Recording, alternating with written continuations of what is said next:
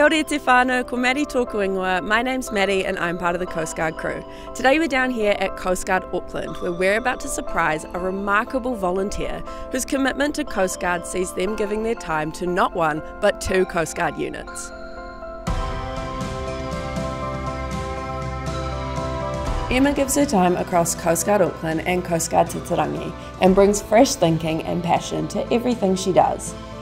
As her skills and experience have grown, she's become a confident and invaluable crew member and trainer. And at just 22 years old, she's a role model to others on the water.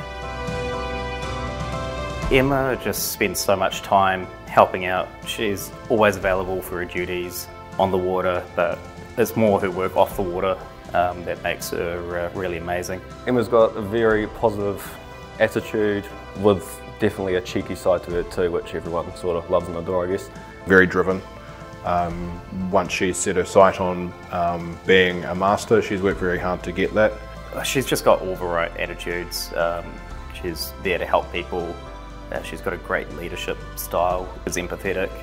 She really looks after her crew, making sure that everyone's okay, helping with her training development, which are just all the skills we want in a leader. She's actually maybe a little bit of an idol to my 3-year-old daughter, who's always asking about Emma from a rescue boat. So she's just got that personality that rubs off on people, and it's always a good day when we're out with her. So Emma and the unit are just inside. They think they're having a regular Tuesday training, but we're about to sneak inside and surprise her.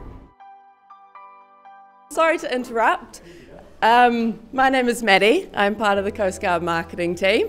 Tonight I'm here to gate crash your Tuesday evening as part of our Awards of Excellence team. So I've travelled all the way across the car park with my entourage here to share some pretty exciting news.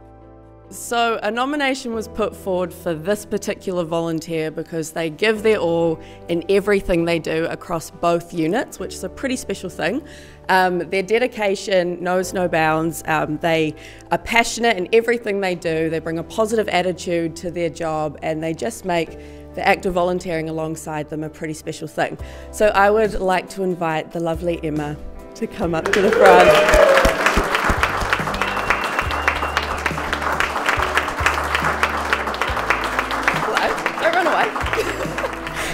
I'm good, thank you. So we're here this evening to let you know that this year you are our Rescue Vessel Volunteer of the Year. Congratulations!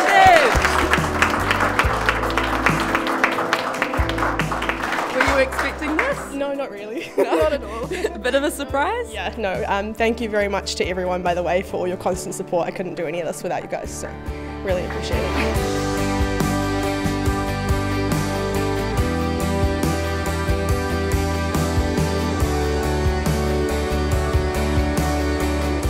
Tonight, Emma will probably take away that it's a very proud moment for her. Obviously, she's worked very hard to get there and has done well doing so. It'll be definitely something she remembers for quite some time. But just seeing her develop as a leader has just been amazing. Just coming out of her shell a little bit, perhaps. She doesn't really seek the praise that she deserves.